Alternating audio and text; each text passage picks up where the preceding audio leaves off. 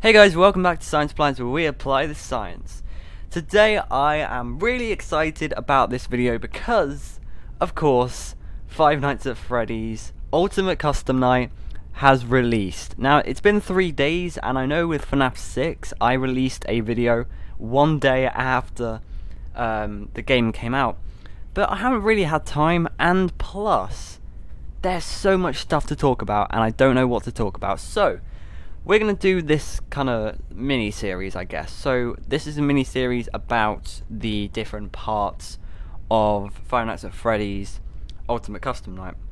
So today, we're going to be talking about the cutscenes. And if you don't know what cutscenes I mean, have a look at this.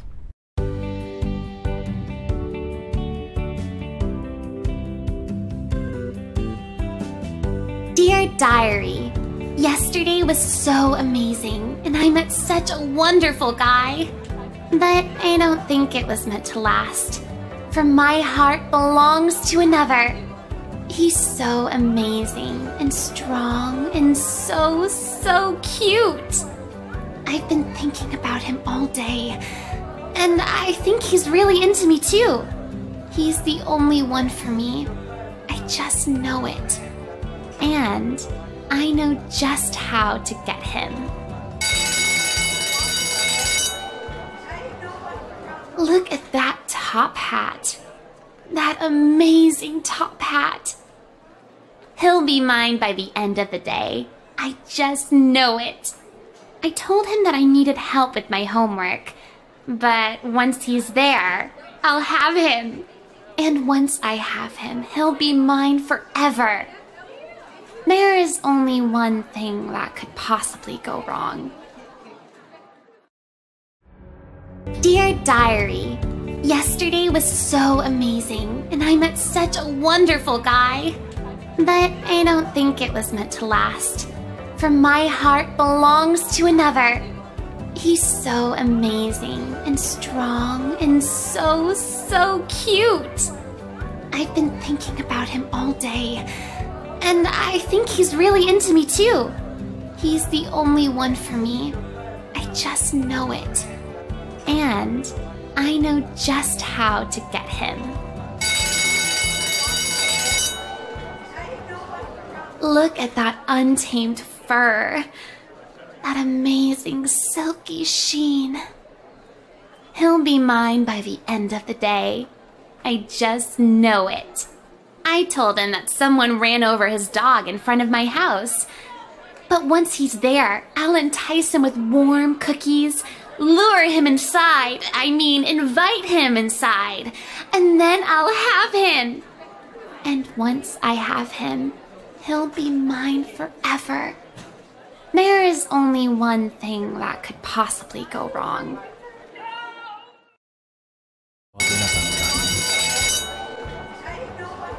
Look at those ears.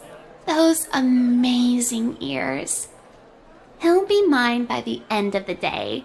I just know it. I told him that my house was on fire. But once he's there, I'll tell him that I threw myself on the flames to put them out. He'll be so impressed that he'll fall for me immediately. And once I have him, he'll be mine forever.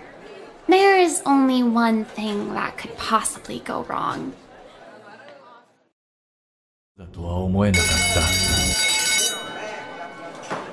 Look at those eyes. Those amazing eyes. He'll be mine by the end of the day. I just know it. I told him that I've taken several live hostages at my house. But once he's there, I'll tell him that I let them go because I love him. He'll fall for me immediately. And once I have him, he'll be mine forever. There is only one thing that could possibly go wrong. Look at those strings. Those long, beautiful strings. He'll be mine by the end of the day. I just know it. I told him to come over later. That should be enough. And if he doesn't show up, I'll just go to his house. And if he doesn't open the door, I'll just find a window. Chimney's always an option. I could set the house on fire and wait for him to run out. Then he could run into my arms. There is only one thing that could possibly go wrong.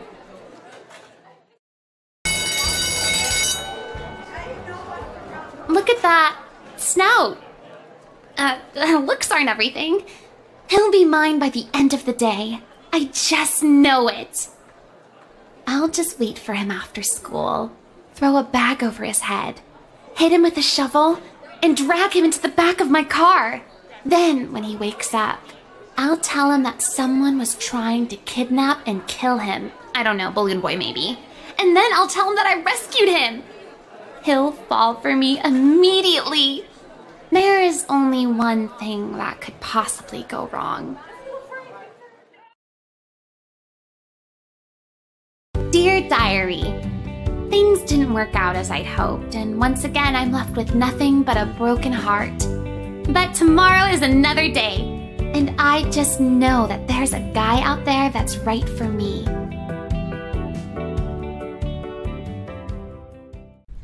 So I know that's probably just taken up most of the time in this video. However, there's a lot of weird references that we can talk about, and today I'm not going to talk about the other cutscene, which you didn't see obviously. I'm just going to be talking about this one that you saw. This one is called Toy Chica's, oh my god, I forgot the name, I haven't actually seen it recently. It's something to do with Toy Chica's high school. And what happens is Toy Chica goes through a daily routine, going to school obviously, and every day you saw she meets a new boy who she wants to date or whatever, and she wants them all to run into her arms and stuff, and like she saves them or some way so that they can be in love, right? And so at the end of every class, I should say, not every day. At the end of every class, she says that there's only one thing that could possibly go wrong, and that's kind of irony, because what we see in her backpack every single day is different, and the way it's different is because there's a new accessory every day. So in day one, where she's dating Freddy, we see a hook. Meaning before this whole cutscene has happened, she's dated Foxy, we presume. And then in the next day, we see a top hat also in her backpack, while she's dating the Twisted Wolf. And then the next day, there's obviously a claw, while she's dating, I think it's Funtime Foxy or Mangle or whatever. Is it? No, it's Toy Bonnie, yeah. And then the next day we see Eyes or whatever, and then the next day we see this the mask of the puppet, and then the next day I've got this all in the wrong order, but whatever. We see all the accessories of the animatronics that she dates, right? And then at the end we are introduced to a scene where she's sat by the tree, and the backpack's behind the tree, obviously. And she says that it didn't go as planned, nothing went as planned, and so there's always tomorrow to get a new guy. So that's kind of the rundown of what the whole story is. What it means is a completely different story. Now, if I was to tell you that this was in fact the story of the missing children's incident, you'd probably be a bit confused, I guess, but it makes sense. There's evidence there, right? First of all, let's talk through, that's it, that's the word, let's talk through what actually happens. So she goes to school, obviously, she meets a new boy, that blah blah blah blah blah. Then she says something weird, and it's always a weird description. It's like, I'm gonna set this house on fire and you'll run into my arms. But they're all quite dangerous. I told him that someone ran over his dog in front of my house. But once he's there, I'll entice him with warm cookies, lure him inside, invite him inside, and then I'll have him.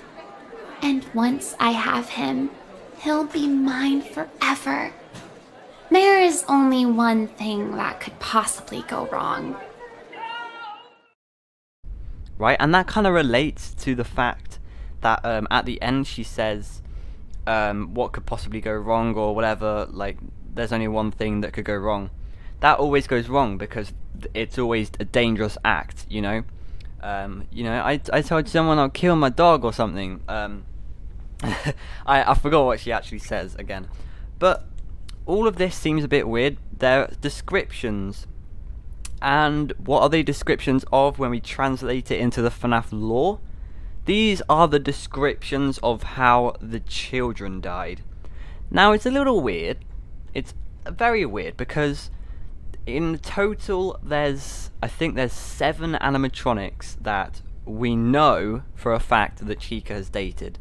So there's Foxy, then there's Freddy, then there's the wolf, then there's Funtime Foxy, the puppet, the pig patch, and the other one. Is there another one? Oh, Toy Bonnie. I always forget Toy Bonnie. Yeah, that's 7 in total. And so, how can we relate this to the missing children incident? To be truthful, I don't know. Thinking about it now, has William Afton killed 7 people? 7 children? Maybe, actually.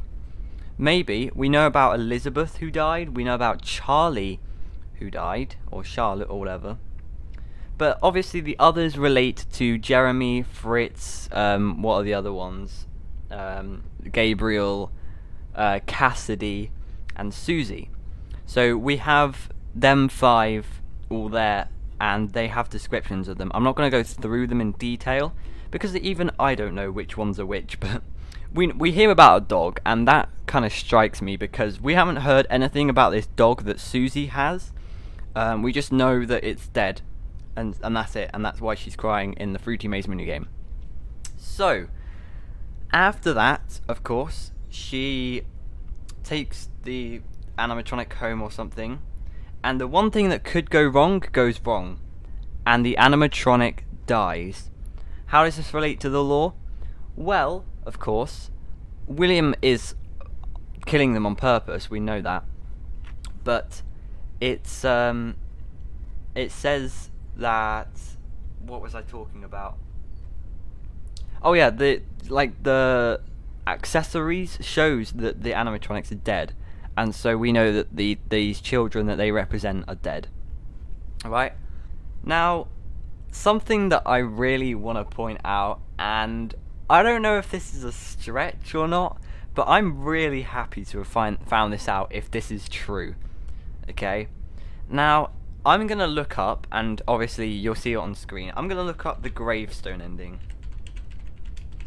Okay, I'm looking up the gravestone ending in Fnaf 6, and obviously it's this nice countryside kind of view with a tree and loads of gravestones and flowers and bugs and stuff. It's all quite nice. You also see the sun there.